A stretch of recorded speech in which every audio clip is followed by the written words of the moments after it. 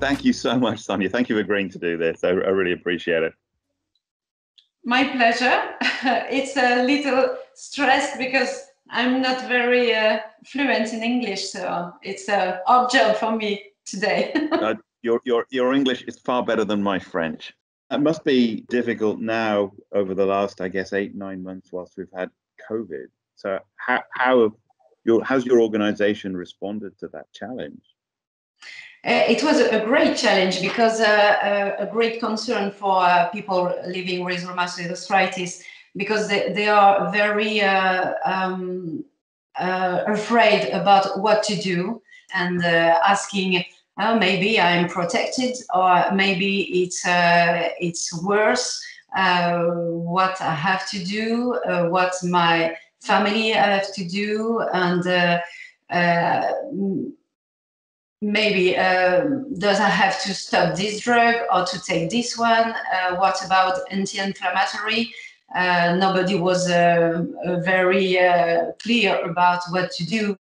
And there was also delays in diagnosis because it was very hard to reach healthcare professionals. So, I mean, I guess isolation and the mental well-being of a lot of patients must have been a real challenge. I think you touched on it about using social networks and other ways to connect to those patients. How's that really worked for those patients?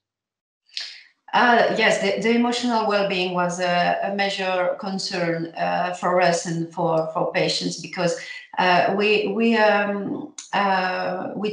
took part in a study on the impact of confinement on morale and perception of patients.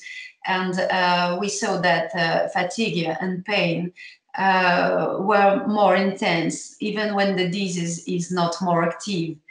We have to pay more attention when social distancing is here and when we can't hug each other as usual.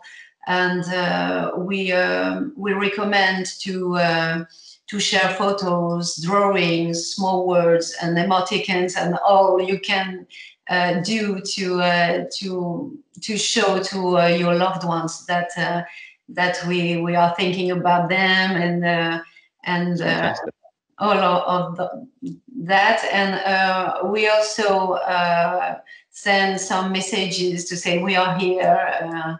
And we offered free online yoga and self-hypnosis sessions. So that's we fantastic. want to,